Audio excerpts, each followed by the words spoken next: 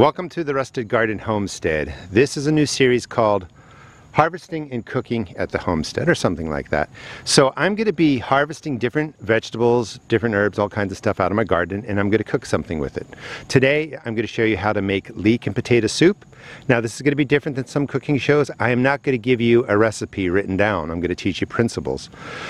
And if you want to subscribe, you can follow me and I'll show you how I grow all these vegetables. So first thing we're going to do is we're going to harvest some leeks.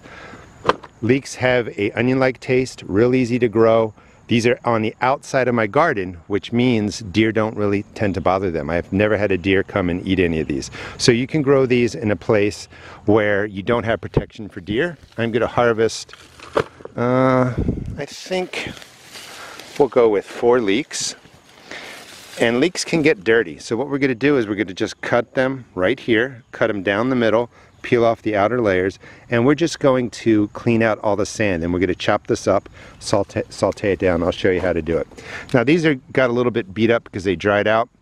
Typically they're thicker, but your plants don't have to be perfect to cook with them. This is more what you're looking for, something about this size. So we'll actually go with, let's see if I can find a bigger one. We're going to go with 6. So I have enough leeks. I also found garlic that I threw out from my bed right over there. We'll take some garlic, put that in there. And if you wanted to add some more onion taste, let's see, this one's fine. You could throw in some onions, but you don't have to. So let's go over to the potatoes.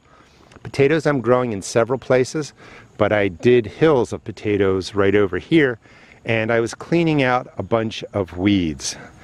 You know, I got tired out in the middle of July, let the weeds take over, but as I was cleaning out the weeds, I knew that the potatoes in here were ready.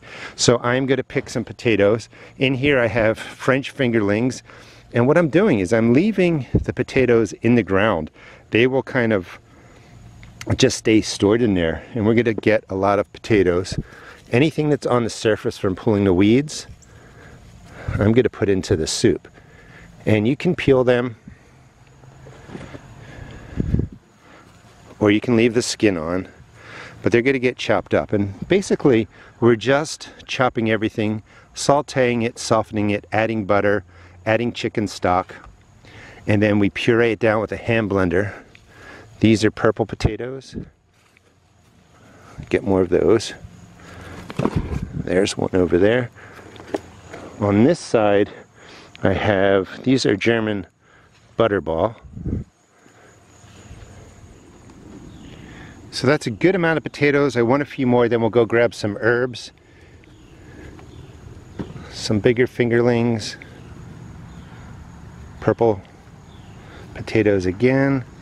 And maybe just a couple bigger, maybe of the red Norlands or the Kennebecks. See what's in here. And that should work. There we go. Alright, so I have plenty of potatoes. Let's grab those herbs. So I'm going to use rosemary. Probably best if, oh, it's breaking off nicely. A couple of the freshly grown sprigs where they're not woody, they're nice and green. And some of this will go into the leek soup as it's, let's see if I can grab that one. Got it.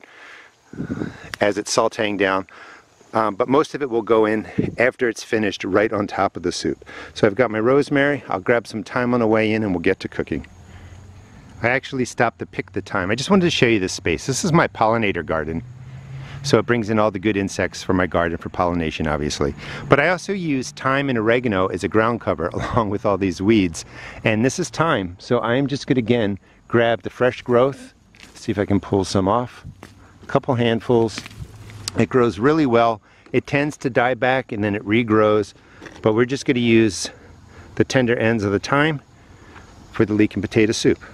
Alright, we're in the kitchen. Now one of the hardest things about doing cooking videos is it takes a lot of time to do this, and they aren't often well received on YouTube when you have a garden channel, but I'm going to do this because so many people have been asking, what do you do with your produce, and can you teach me how to cook some things?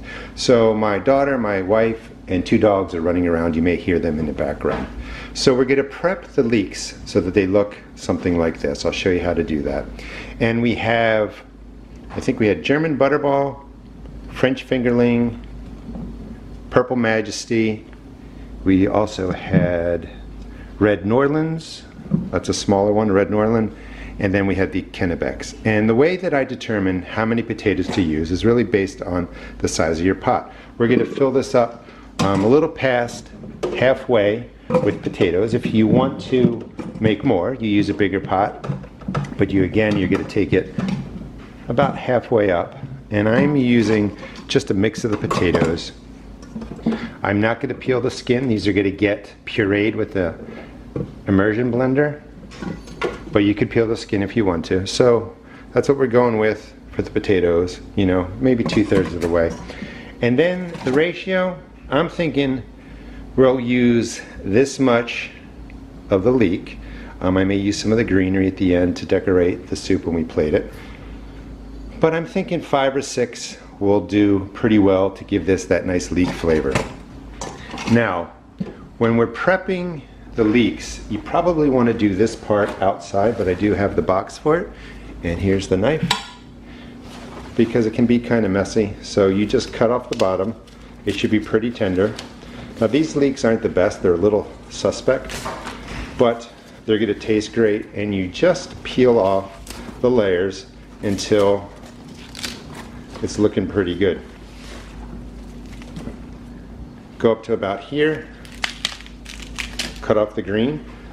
If the green was looking a little bit better, I might use more. I'll get to take this one off in my leek soup, but you can eat the greens, but the best flavor is right in here. And when we cut this open, you're going to see, be very careful, that this is layers. And these layers can get filled with dirt. So we're going to really just wash these through, clean them up, and then just cut them down into little pieces and saute them. So let me get the leeks ready, and let me just move this right over to here. Let's keep it simple. So the herbs, one trick, let's pull this in, is for thyme, when it's nice and green and it's not woody growth in there, just use scissors. You could chop it if you want, but I just trim it down. This will go into the soup while it's cooking, and I will also save some to sprinkle on the top. And the same thing with the rosemary. Because this is such tender green growth, we could just chop this up and use all of it. If it was a little bit more woody coming down here, just pull off the leaves, and you could chop this up or use a pair of scissors and just trim it down. So I will prepare all the herbs the same way. Also good to throw in an onion, because again, I said my leeks look a little bit suspect. They're not plump, they're not really green, so this will just add in a little extra onion flavor, and the garlic that I found sitting there. All right, let me get this all prepped, cut up the potatoes, and I'll show you the next step. The leeks are cut up, mostly washed. A little bit dirt won't hurt you, but again, you know, they got these ribbons in there, and to get them ready for the saute, you're going to cut them in half first of all. And then just use any knife, however you want to do it. I am not going to wow you with my fancy cutting. And then just chop them up like that. And this is what we're going to saute. We'll use 2 or 3 tablespoons of butter to soften these up before they go into the pot to finish cooking.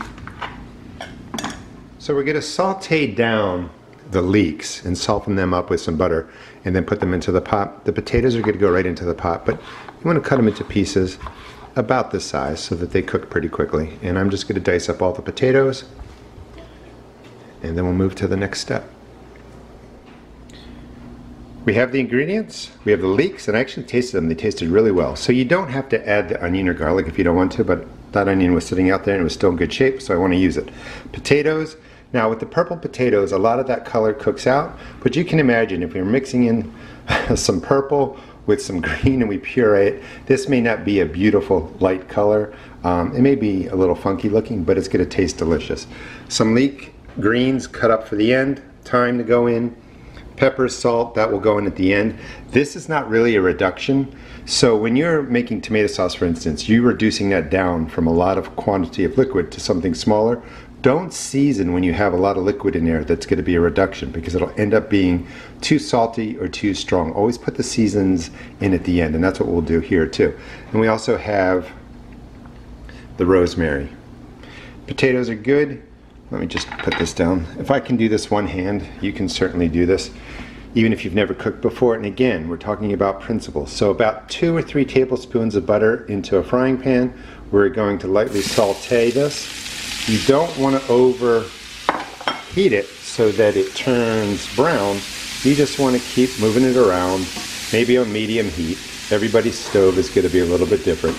And then we'll just keep an eye on this 10 minutes or so until it softens up. And then we're going to transfer everything over into this pot. When it goes into the pot, we add in the potatoes. You can use chicken stock, you can use vegetable stock, you could use beef stock if you wanted, you could use water. Chicken stock's going to give it a nice flavor, and we'll fill that pot to cover everything that's going into there, and then we'll add in some of those ingredients. All right, let me get the sauteing finished up and we'll move on. If in doubt, you know, cook this on medium, a little bit lower than you might think if you're just learning. You don't want this to brown. We're not caramelizing this. If we were making French onion soup, we'd be using some butter and we would be caramelizing the onions, so we want them to get brown. They're either just going to be sauteed, so they're translucent, nice and soft, and then they're going to go into the pot. Potatoes are in the pot. The sauteed leeks are on top, and I got distracted. You can see that they're a little bit brown. That's going to be fine. You don't want that to happen again. You want them to be nice and translucent. So we're going to put in the chicken stock, and we're going to just put in enough to take it to the top. I might need a second one. I'll do that off camera. Yeah, I'm going to need a little bit more because I'm making a lot. But you want to bring the liquid till it just comes right to there so that you can see it on top of the leeks. So we're going to set this to medium-high, bring it up to a boil, then we're going to simmer it down. I'm going to put in a dash of the rosemary. You can put in more, but it's pretty strong. A dash of the thyme. This is where I'll put in a dash of salt, dash of pepper, and that's good to get it started. After this comes to a boil, and then we let it simmer for 15 minutes, we're going to use the immersion blender and puree it. We're also going to add in a cup of, you can do heavy cream, light cream, you could do milk. I'm just going to do milk. All right, this is about to come to a boil, and again, the liquid is just coming right to here with whatever you want to use. I did throw in the onions and the garlic that I prepared. I mean, it looks and smells wonderful. I could probably eat it just like this, but we're going to puree this down. It's starting to boil. You can see it right in there. I'm going to turn this down to low, and then I'm just going to put the lid on it for 15 minutes. Let it simmer. It will soften everything, and then we'll puree it down. All right, it's been 15 minutes, and you just really want the potatoes to get soft. I mean, you could look for the biggest one, taste it. If it's soft, that means they're all soft. Turn the heat off at this point, and we are going to puree this down with an immersion blender, which is one of my favorite kitchen tools. Make sure you submerge it down to the bottom. You don't want to splash it everywhere. And just start with the pulse, and then you just let it go. So it's pureed down, and it's a little bit thick. That's okay too. You could add in more chicken stock or whatever you're using in there. I'm going to taste it. I'm going to put in a little bit more salt. I do like the pepper in there, a little bit more pepper. And then I'm going to add in my cup of milk. Again, if you're using heavy cream, it's going to be much more elegant, richer, velvety tasting. And then I'll switch over here to a wooden spoon and just mix it through. And that's going to thin it out. And this is about the consistency that I like for my leek and potato soup. The leek and potato soup is done. It smells delicious. It tastes delicious. You can add in, first, if you want, some Parmesan cheese, which I highly recommend, and then a little pinch of rosemary, a little pinch of thyme. You don't want to overdo it. It's more for the look. And then some of your leeks. Let me get some good ones in here, right on top. And if you like salt like I do, a pinch of salt right across the top. And let's toss in some pepper for good measure. Leek and potato soup, fresh from the garden, absolutely delicious. If you want it to be less thick, you can add in more broth, add in more cream, however you want to do it. Thanks for watching, and if you like cooking videos, please let me know. They do take some time to shoot. I like doing it, and I will continue to do more if people are really interested in learning how to cook out of their garden. Thanks for watching, and please check out my seed shop at therustedgarden.com.